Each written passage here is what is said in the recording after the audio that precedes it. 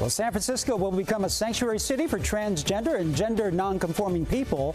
The Board of Supervisors voted unanimously to make the declaration last night as many states and cities push to restrict transgender rights. And being an entrepreneur is not easy. It can be even harder for transgender or gender non-conforming business owners.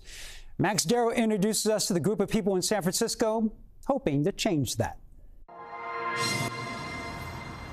Devin Burton is a healer. And today, they have the keys to one acupuncture clinic in Oakland's Diamond District. But if all goes as planned, so welcome. We're going to have you on this table over here. They'll get to see patients at clinics in Oakland and in San Francisco. Sinus tension, headache. Providing more safe and comfortable spaces for holistic healing, especially for people who are trans and gender nonconforming. I'm trans, I'm Black, and so many people in my community need the extra help. Burton hopes to expand their business, and they're on the way to doing that. Burton is a part of a selective cohort of budding trans and queer entrepreneurs that'll receive 4 months of business coaching, mentorship, and ultimately a $10,000 business grant. It's called the Entrepreneurship Accelerator Program, or EAP. San Francisco's Transgender District runs it, and the San Francisco Office of Economic and Workforce Development funds it. I've applied to this program so many times before I had a business and didn't get in because I didn't have I was just like, I just want to be a part of this community. One where they can sharpen their business acumen, learn from peers, figure out how to best navigate obstacles that trans entrepreneurs often face. We don't always get the grants. We can't always go into every space because not every space is safe for us.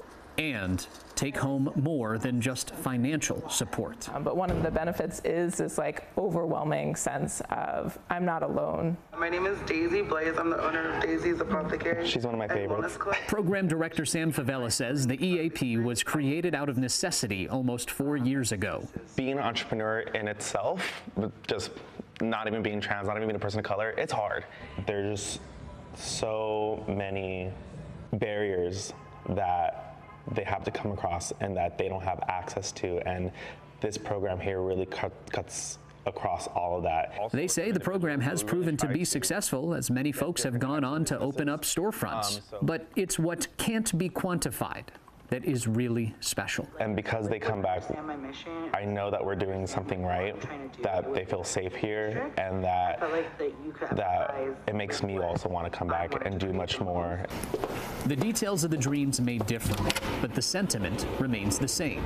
Like for everyone, they're striving for success, and support is key in finding it. Which is why to Devin, that unstated benefit of the program, the community, the collective strength, is so vital. I think for a lot of Black trans people, the idea that they're normal and they're beautiful and that they love is so hard to do when someone's not whispering to them every day, like, you deserve to live right now. On a daily basis, Burton sees and appreciates people for who they are. They'd like to see more of that in the community. I appreciate always the work that people put towards of making spaces more accessible, for making spaces feel a lot more safer. Like, I want to see the effort. I want to see people asking questions. And at the same time, I think there needs to be more.